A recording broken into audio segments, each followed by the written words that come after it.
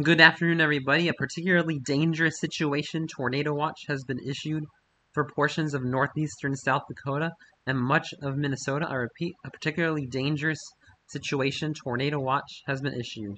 These are very rare and are only issued if conditions are extremely favorable for tornadic development. And looking at the National Weather Service's likelihood of each severe weather category, tornadoes are a high likelihood. EF2 tornadoes are a high likelihood. Severe winds are a high likelihood.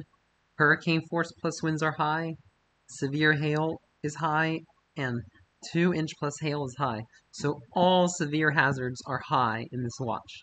So if you are anywhere in this watch, be prepared to take shelter if any warnings are issued.